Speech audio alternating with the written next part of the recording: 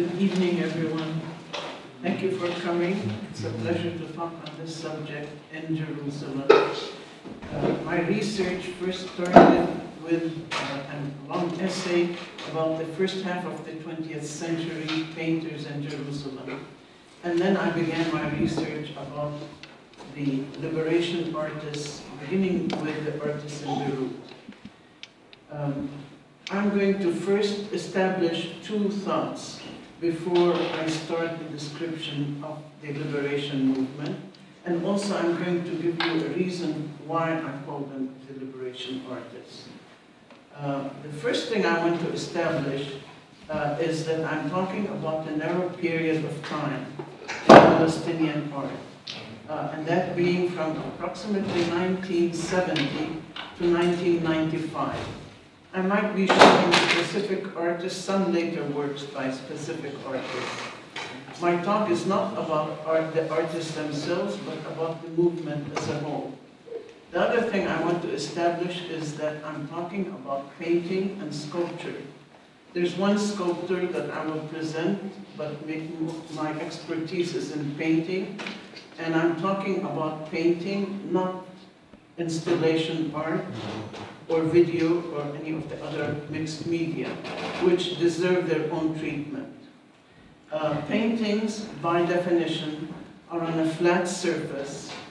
That flat surface could be curved, but the flat surface has an image on it, which creates an illusion of things we experience in the world, historically from the beginning of time. And historically, from the beginning of time, the image and data coexisted, from cave painting when there were images of animals, what people hunted and ate, to marks that mark date, perhaps, or days passing, to the present time, when we have a computer with pictures in them and words. Painting is important in human civilization. It's not going to disappear because it's fashionable to do installation art, or it's fashionable to do conceptual art. In human culture, in civilization, the flat image is very important because it's movable. We move it into newspapers and the computer, we carry it in our pockets. There are millions upon millions all over the world of pictures, calendars, anything, cartoons. A teenager draws a doodle on their tennis shoes, they're all pictures, and these pictures hold language, they communicate. And pictures are of many different kinds. There are areas of picture making which are research, and areas which are practical. Perspective grew out of painting. It started 2,000 years ago, and then became perspective in the Renaissance, and now it's virtual reality. At its base is the geometry created by perspective, which was born in painting. The words we use, as letters we use, were born in painting. So a lot is born in painting, and the research edge of painting is important. It's not going to go away because some critics talk about postmodernism. The next thing I want to establish, which is a little harder to establish, and I want to do it with pictures, is that the art we know that is called Western, beginning with Impressionism, is not the art of the bourgeoisie. It's not Western art. It's the art of working class revolution. And it begins with the Impressionists. The Impressionists are painters that are loved worldwide by everybody. It's a phenomenon. It's an incredible phenomenon. For the first time in history, we have paintings that do not praise the bourgeoisie and their actions. We don't find rich ladies in satins, standing in effete poses as decorations for rich men. We don't find the activities of rich men. We find more the middle class in these pictures. We find light and luminosity, and we find also the general. I would be grateful if someone would push the button for me, and I'm unable to. Medicine is going to do it. Einstein and his theory of relativity, and we have Cubists talking about time in painting and drawing.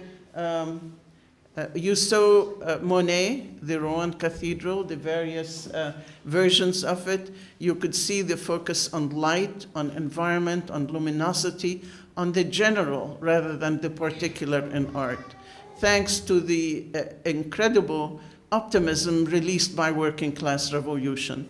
Next, I'll get out of the way now. Next, you will see a painting by Braque, an example of Cubism, and you see the Cubist trying to describe time by drawing things from many different points of view. Next, and so now we move to the Soviet Revolution. The first attempt at Soviet revolution was 1905, which did not succeed, and you take note that it influenced Europe, and the Cubists were about that time. In 1917, the Soviet Revolution, no question that was a huge working class revolution.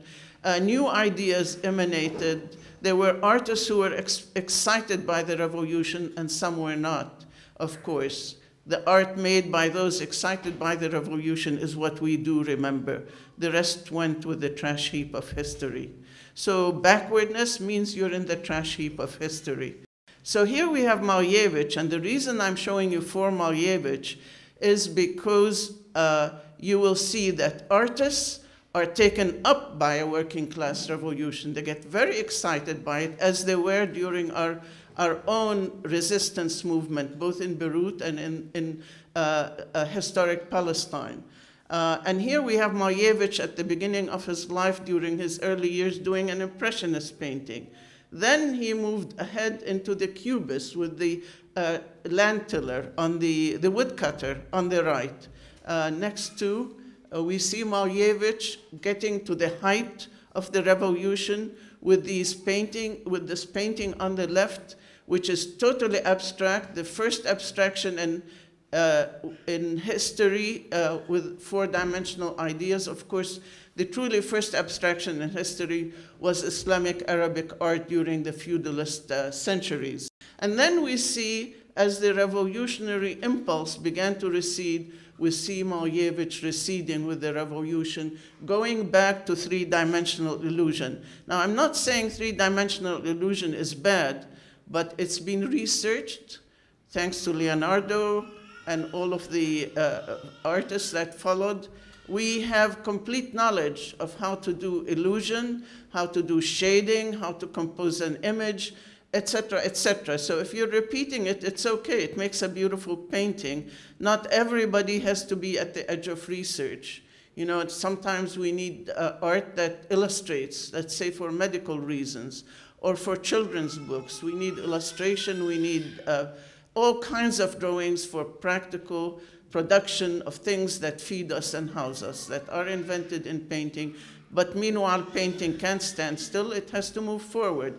So for me, abstraction is the most recent movement. Now, why am I telling you about all this? Because, next one, because I feel that the Palestinian movement, during the 70s, 80s, and early 90s was one of the last movements, revolutionary movements of the 20th century. A very important movement that resembles a great deal the Mexican mural movement during the 40s, 30s, and 40s. And this is an example by Diego Rivera. And if you look carefully at it, he is representing the same kind of subject matter that our artists during the Intifada and during the revolution in Beirut were representing. They're representing work, and they're representing the difficulties of work. You think of Slimane Mansour and the, what's the title of the painting? He's carrying the Hamel al-Hammal, al-Attar kunna nسميه, thank you. Next, and so there was a movement. It's not abstraction, but it's definitely not Renaissance type art.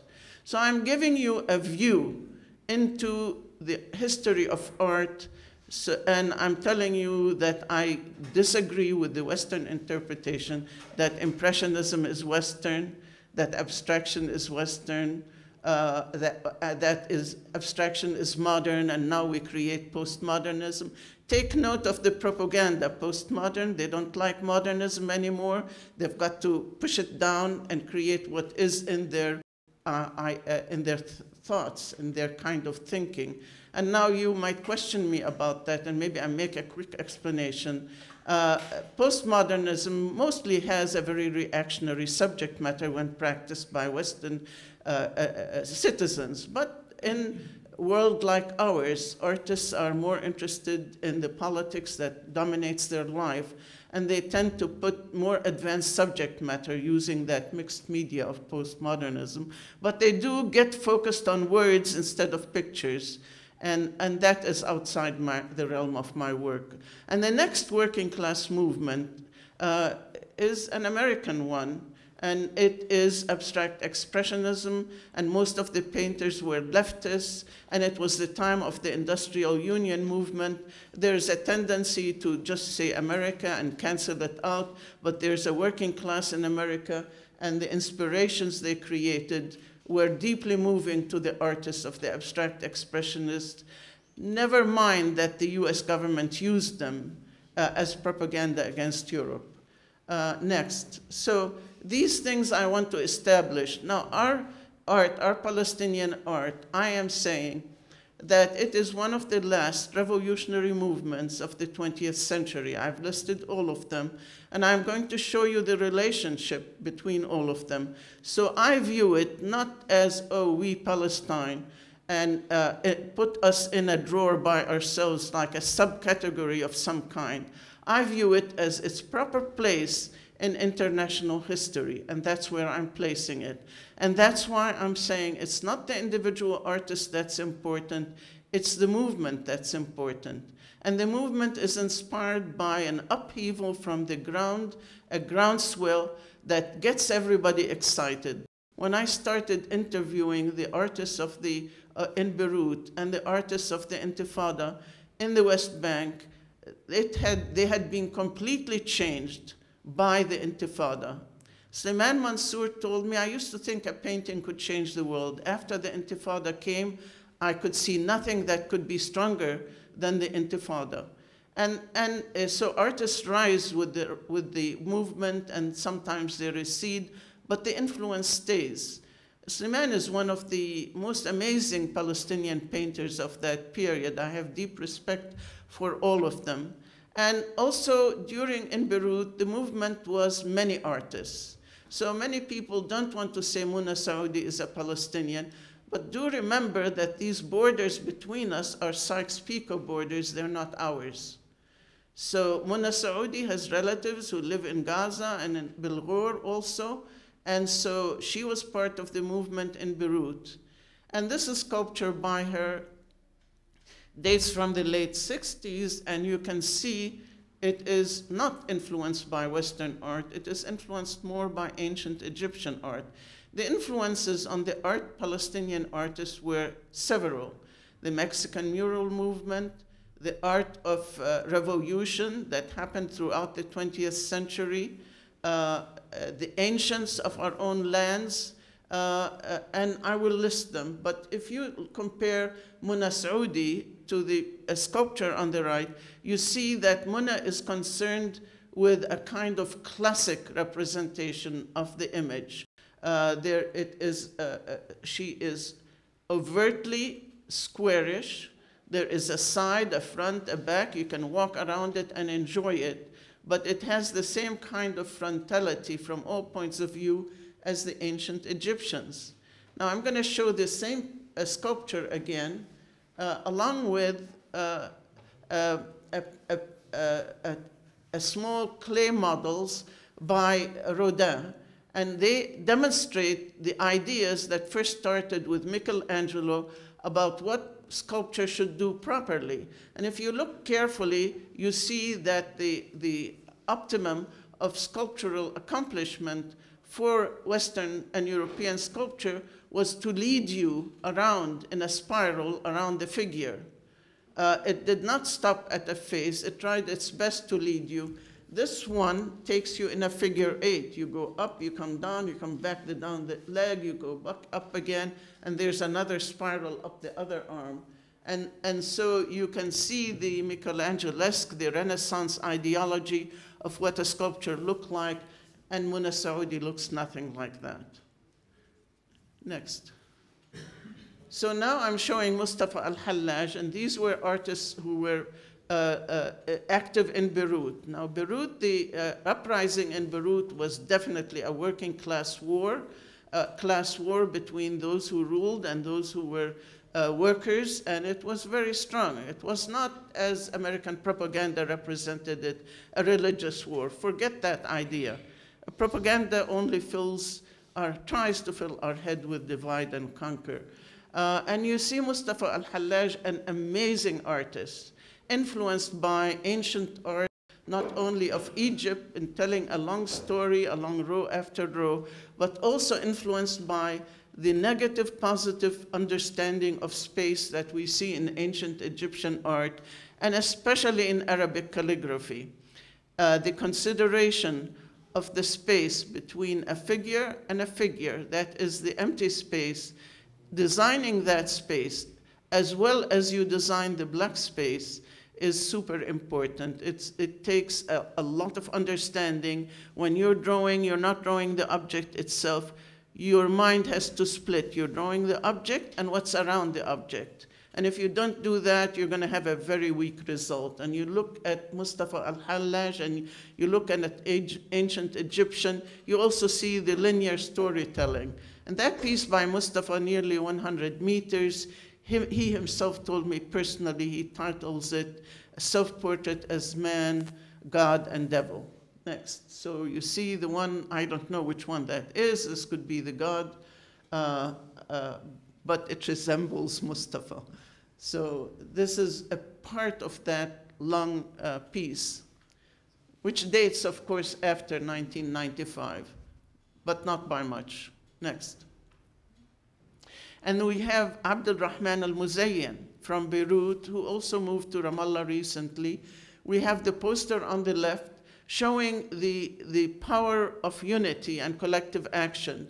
There's an image quite similar in Siqueiros, which I couldn't find to compare to it, but it's good. If you compare something not too similar, you have a more powerful argument. You see David Siqueiros on the right, clearly saying that it's the many working collectively and in unison who win a revolution. So here I'm showing the influence of the Mexican mural movement on our movement. Next. And finally, also, I want to show three Nabil Ananis, only because he's demonstrating some of the ideas, and I love all of them equally. Some appeal more than others, but I'm being uneven in who I represent. There was a difference between the revolutionary movement in Beirut and the Intifada. There's a difference in the kind of symbols they used. Both were a symbolist movement, very much like the Mexican mural movement. And both were resting on workers that had recently become workers, that had been peasants before they were workers, farmers, peasants, muzari'in.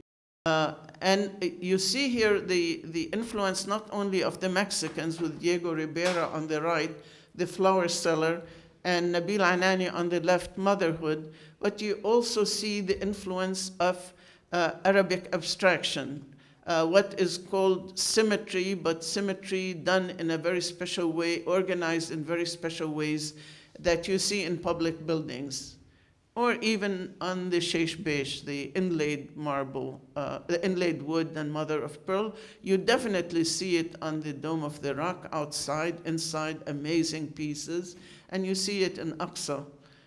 And what I'm talking about here is the fitting of shapes. So Nabil is fitting parts with each other. If you look at the children in the mother's arm, he's squaring off the arm, he's doing everything, distorting so shapes fit shapes, the very same way they do in symmetrical patterns. Next. So again, Nabil Anani on the left and Vermeer on the right. And you can see the difference. If I ask you who is Nabil Anani more like, Diego Rivera or Vermeer, obviously the answer is going to be Diego Rivera. So you see him fitting shapes again. So in a very interesting way, which I will talk about, which resembles inlaid mother of pearl, inlaid marble, inlaid glass in plaster of Paris, which is typical of our public buildings. So you see them working in all of these ways which have nothing to do with European art or its history, but I'm not saying that there isn't a European influence.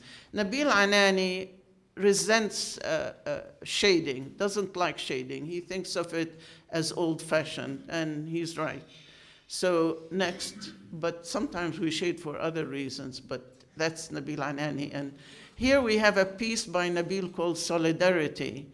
And you see there's no negative or positive, all shapes are negative positive. Every shape has equal parts of pushing out and pushing in. So they kind of move next to each other, very much like a group of people who are totally in harmony. And if you look at the piece on the right, symmetry, a panel from the Dome of the Rock, it faces you on first entering, and you look at the white and the dark being red and black, and you look at the white, and you see an amazing understanding of negative-positive space, something that is rare and very special. You also see that it's not wallpaper that continues by the yard, as many architects of the present time do, thinking they're being very Arab, because they never did that historically. It was always one cell of the pattern, or 1.5 or 3. There was always a very careful arrangement of what's inside the shape with the shape itself, and moreover, these panels acted as a choir with other panels that were calligraphic or floral. Next. And now we have Slimane Mansour, who explains this painting as being UN relief. Here is a woman who just lost her home and everything, her livelihood, her family, and all she receives from the UN to make up for it is one loaf on her lap. And then he paints the pyramids on the way to Egypt. He's obviously using the Christian metaphor, and he mentions that they look like tents. And on the right, I have Diego Rivera again to remind you of the kind of shape fitting with but that both the Mexicans and the Palestinians have. You see how she's holding the baby, how her head is, how her hair, her headpiece is, the horizontality of it, the rendition into simplification, geometric simplification, that you do not see in naturalistic Renaissance art or later art. Next. And I want to show Slimane Mansour with another working class movement in the USA. This is by Ben Shahn. And Ben Shahn, during the 30s and 40s, when there was a really strong working class movement, and was painting, this is called The Unemployed. And on the left, you see Slimane Mansour simplifying, abstract, geometricizing the shapes, and talking in a symbolist way. You see a farmer or a tiller of the earth. You see his robe has become olive trees. This kind of symbolizing, of mixing shapes together, is very, very particular to the Intifada artists, very unusual. The difference between the Intifada and the artists in Beirut is the artists in Beirut were part of a movement that intended to gain peace through war. It was an armed movement, and the gun was always present, and often present with a dove, thinking we'll get to peace, but we have to liberate the land. When you get to the Intifada, that's not what is being said. What is being said is we do it through peaceful means. Next. Oh, I think that's the last one. No, there's one more. What I'm showing here is another very interesting phenomena of the artists of the Intifada that I have taken note of. In the piece by Vera Tamari on the left, I'm sorry I don't have the title and date, but an early piece, and Mahmoud Taha on the right, Jerusalem. you see them working very influenced by inlaid work. That is, they're making the parts, then combining the parts, and then if the outline of the result, once they get happy with the result, if the outline of the result is not a rectangle, then they accept it. This is the work. It doesn't have to be in a rectangle. We don't see the world through a window as European art sees it. It could be a container of some other kind, but in this case, Mahmoud Taha just leaves it free. Vera, it's fairly free, but she frames it. But you see the freedom to be outside the frame, inside the frame, etc. And so if you have questions, that's all I have to say. I think it is an amazing movement of Palestinian artists that should be remembered by the young, should be studied by the young, and I'm really sad that this history isn't present and taught to everybody who wants to study art, because I think it is a supremely important movement, and all respect to these artists. Thank you.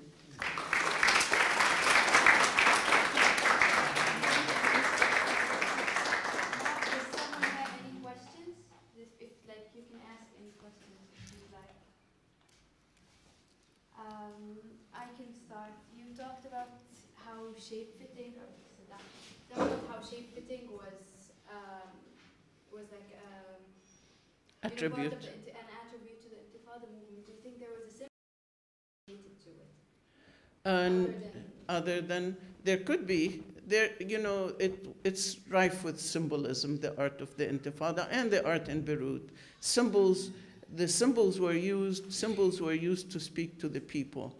They were not speaking to outsiders. They were not speaking to the critics.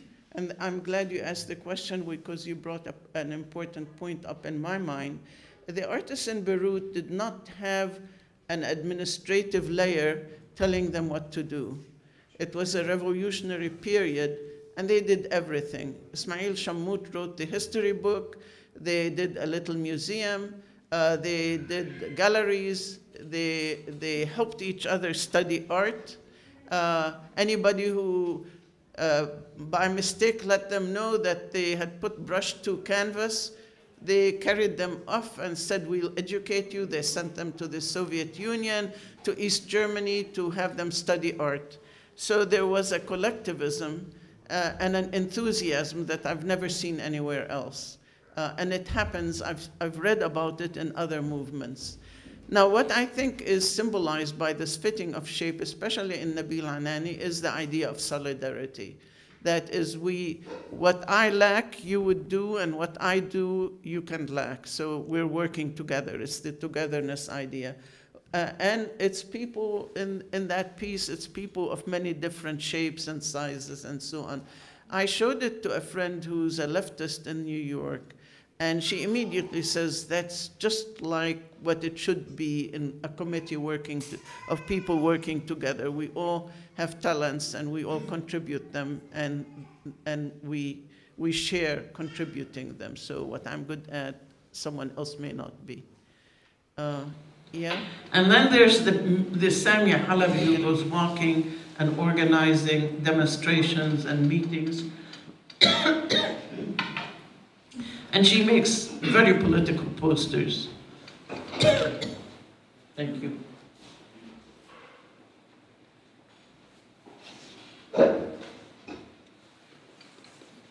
And they're very strong. I'm not shy to say whatever I think. The most recent two posters were that I held in the last demonstration. Well, one said, want peace, dismantle Israel, disarm its army. And the other one said, Israel makes Auschwitz in Gaza. And I remember standing at the edge of the demonstration. The police always puts us in a corral like animals, and we can't move or go. Sometimes they're nastier than other times. And a Zionist passes by, and he argues with me about Gaza and Auschwitz. So I tell him, you know, does Gaza have gas? I give him an example. Does Gaza have medical experimentation? I give him an example. I just seen two naked bodies of Palestinian youth all stitched up because their inner organs had been stolen. Everything he said, I said, yes, they do in Gaza. Finally, he couldn't stand anymore. He said, you're an idiot, and he walked away. So I have a lot of political posters sympathetic to the left also, and to working class, and to unions as well. So, any other questions? Yeah. معلش يمكن سؤال تقريبي شوي بس إنه لازم يتسأل بالصورة اللي ورجتيني إنه دائما كنت ورجة أعمال فلسطينية متأثرة بحركات سابقة بالفن ومن العالم الغربي، ولكن يعني إنه زي ما أنا شفت وحسيت إنه إحنا مش عم نأثر على الفن بالعالم، يعني إحنا دائما متأثرين منه ومش عم نأثر عليهم بشيء. بقول لك مش عم نأثر عليهم بشيء. نعم. كيف بنأثر على الدنيا؟ مش عم نعمل شيء جديد بالفن، يعني انت كل شيء اللي ورجتيه عم بتورجي انه الفنانين ان هي متاثرين من حركات سابقه قبل، ولكن احنا كفنانين فلسطينيين ما عندناش يعني حركه هالقد خاصه، مش حركه خاصه فينا انه الحركه الخاصه فيكي. انت بتعرفي تاريخ الفن الفلسطيني؟ تقريبا مش كل شيء بعرف بس بعرف. تاريخ الفن مهم انه نعرف التاريخ، مهم نعرف ايش اثر علينا. بقدرش اقول لك ايش في بالمستقبل، انا مش شايف المستقبل لسه. بين الانتفاضه وهلا قديش صار 15 سنه، هدول نقطه بالتاريخ. واكيد في تاثير الفن الاسلامي والعربي موجود بكل العالم اكيد. بس انا عم بحكي عن الانتفاضه. بدك افرجيكي كيف فن الانتفاضه اثر على بقيه الدنيا؟ لهالدرجه بعرفش، ما عملت هذا البحث لسه، بس 15 سنه مرقين من وقت 95 لهلا، اكثر 23 سنه. فانا عم بعطيكي شيء اهم، بعطيكي sorry I'm back in Arabic. I'm giving you something far more important. You want to see how Slimane Mansour influenced an American painter, right? Is that what you want to see? No. What do you want to see? كيف احنا بنأثر على فنانين آخرين بالعالم؟ يعني كيف اللي بأثرونا يعني؟ مشكلة إنه أنتم ما كتبتوش التاريخ، ليش أنت مش عاملة بحث تكتبي على الانتفاضة وتبعتي الكتاب للصين؟ ما شافوا، ما عندنا إعلام. هذه المسؤولية عليك، أنت فلسطينية صغيرة شابة، اعملي بحث زي ما أنا عملت عن كفر قاسم. هذا كمان I'm back to Arabic. This also is a challenge to you.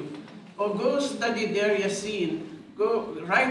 Go make books and go write articles. Send them to China, to India, to Russia, and tell them what's happening here. But I can't do it all. So that's your responsibility, and that's why I did the Kafir Qasim book, to tell young artists it's time you start digging into art history and putting it as clearly and as honestly into book form, writing about it, article form. You guys are also good in social media. Sorry. You can put it on Facebook. Go ahead. إذا استرجع لعلا لسؤال علا إنه يمكن كمان الشيء اللي رح أحكي بالعربي بالإنجليزي عشان أوكي. يمكن كمان سؤالك علا هو مش بس إنه كيف إحنا بنأثر على باقي العالم، كمان كيف عملنا إيش هدفنا بالفن المعاصر أو بالفن بشكل عام. هل إحنا هدفنا إنه نأثر على العالم الخارجي؟ هل إحنا هدفنا كحركة فنية؟ ولا هدفنا كمان انه نأثر على العالم الخارج كحركة ثورية ونحكي عن ايش عمالنا بيصير بفلسطين عن طريق فننا؟ فوين هو شو هو هدفنا؟ وانت ما بنقدر نعرف عن جد الحديث يعني هلا ايش لوين وصل هذا التأثير. ويمكن كمان التأثير هو بالاشياء الصغيرة والبسيطة من ناحية لما الفن بيطلع من القرية او من المدينة او من بلده، وفنه بيطلع من يعني طبعا انه بيطلع من المرسم من الاساس، وبنشاف، وكمان يمكن الشيء وهذا سؤال أنا حابة أسأله يمكن مش متعلق ذات مع سؤال علا، بس كيف أنت شفتي عشان أنت كمان درستي الماتيريالز تاعت الفنانين، المواد اللي كانوا يستخدموها، بس عشان هيك أحكي بالإنجليزي بالسريع على إيش. So just very quickly, I want to summarize for those who are not understanding Arabic, is I feel like the question that Ola asked about where is the influence of our art onto the Western world or into the international world, perhaps it is indeed, as Samia said, that it's much too early to note that, but maybe it all comes back to what is our aim. Do we want to influence in terms of an artistic movement? Do we want to influence in terms of movement that relates what's happening in Palestine? So, and then my last question is how is the materials? How are the artists and how are artists working in materials? Well, first of all, you reminded me that actually I gave I gave you the wrong answer. That's not what I really believe. What I really believe is that there's a class society worldwide. And if we cannot influence the West. They do not want to be influenced by us, the West that is ruling class. You cannot influence them. They control propaganda and they want to influence you and they want to put in your head ideas that are backward about I'm different, I'm self-expression, my painting is about how I feel inside me. Inner necessity, all of that, what I call crap, all of that propaganda. There's no way you're going to make that propaganda with the billions upon billions upon billions they spend to keep you thinking that you are a subcategory or lesser, that you're going to influence the art that they promote. It doesn't mean that there isn't another art taking place that is more revolutionary and more advanced. If you look at artists of the Soviet revolution, you will see that the importance is not given to Malevich, but to Kandinsky, because Kandinsky was an elitist. He believed that one person was the head of the triangle, the elite, and all of us are slaves under that elite. That artist is very heavily collected by the Guggenheim. The art of Malevich and others of that period is not that they save it, they put it in their basement, they hide it, they take care of it, like they do to African art. But then they go to Africa and kill Africans. So what you're asking is for us to change the propaganda of the bourgeoisie. Forget it. We don't want to change it, We want to put it down completely. Oh, I didn't answer your question. During the Intifada, there was a period when they decided they are going to boycott Israeli art supplies. And that's when they started using natural supplies. One of them was Nabil Anani, who went and got a bunch of leather from Al-Khalil, where they make shoes, and he didn't know how to use it, and he tells a funny story of how he brought it home, and it started stinking, etc. And he had to, there were small pieces, so that piece I showed with leather was made at the time they were boycotting materials. Siman Mansour, they all boycotted. Taysir Barakat, who is very important among them, I'm sorry I didn't show all of them, started using henna and other natural materials to dye his work, and eventually he was burning wood, which is a method of making art that is known. And that the materials they used during that period were interesting because they were trying to boycott Israeli products. Did I answer? Okay. Yeah. My question is in two parts. First, I was wondering if you could elaborate why you chose to mix other artistic media like video art or installation art or performative art, and whether these types of art have echoes that resemble what we have in the content of the art you just discussed. That's one part. You have two-part question? No. The first one was whether you can elaborate why you chose to omit it. I'm a painter. My expertise is in painting. Yeah. So, and I'm not an admirer of or a lover of installation art or mixed media. And much of it, and by the way, during the periods I discussed, they did not use that media. But I have no objection to filmmaking. Palestinian filmmaking is not mixed media, and nor do I object to mixed media. What I object to in installation and mixed media is the ideology of postmodernism. If you pay attention to exactly what the critics are saying, what the thinkers are saying, you take note that it is anti-working class, anti-revolutionary. But it becomes beautiful when our own revolutionary artists use that media and put their own subject matter in it.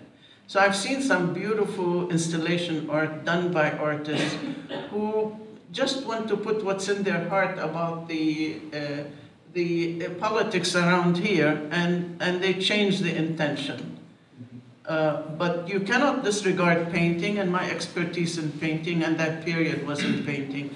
And I think scholarship has to be scientific and thoughtful. I can't wander all over the map and give you something genuine and substantial. You can go check what I said. You might find things that are incorrect, but you won't be able to details that are incorrect. You might have another philosophical idea. If you're a member of the bourgeoisie, you might have all kinds of insults for this art. It's too political, it's too this and that. They have all, I can't remember the words they use because basically I love the art. So the thing is, scholarship has to be honest, scientific, and narrow enough so you can deal with it. There's a lot of information out there. I interviewed 66 artists. I didn't bring this out of a magic bag. So they told me what was going on. And Ismail Shammout was amazing. I didn't present anything of his work. I think Ismail Shammout, for just the history of telling people here, when he did his first show in the 50s in Gaza, I think every member of every refugee camp came to the show. They couldn't believe their eyes. Here, someone had painted what they just experienced in the march through the wilderness. And Ismail was a changed man after that. He never forgot that. Every time he became beloved of the refugee camps. He could be sitting on a chair outside, and children and people would come out and greet him. In Amman, he was always recognized. He was a popular hero. And what he did at that time, you know, was very important. Thank you. So.